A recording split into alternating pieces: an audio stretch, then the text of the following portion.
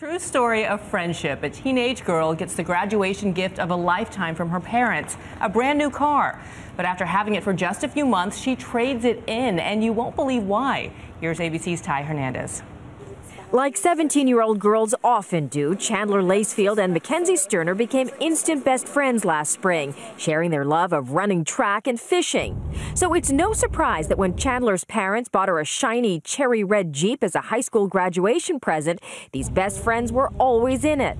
But Mackenzie's family only had one car, which her mom uses to get to work, and that meant Mackenzie had to rely on her friends for rides whenever she needed one. If I didn't have a ride to work, I would text all of them and say who's taking me, and then it'd be when I got off, it'd be who's picking me up. So that was stressing me out. Watching her friends struggle gave Chandler an idea. God just laid on my heart that he wanted me to do something big. In order to help Mackenzie, she'd sacrifice her Jeep. Wherever a need is there, if she's able to, she's going to try to help in some way. Her plan, trade in her new car in order to buy two older ones, one for herself and the other for Mackenzie, a 2002 Acura SUV. There's a lot of people that wouldn't even give up their seat on a bus, adults.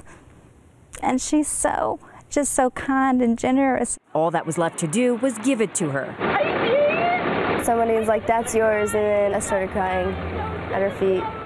I never in a million years would have thought something like that would have happened to me. It's just kind of honored me to see just how it's helped out with Kinsey, and I know that she's really thankful for it. These friends may just be teenagers, but this morning they're teaching all of us a lesson about selflessness and true friendship. For Good Morning America, Ty Hernandez, ABC News.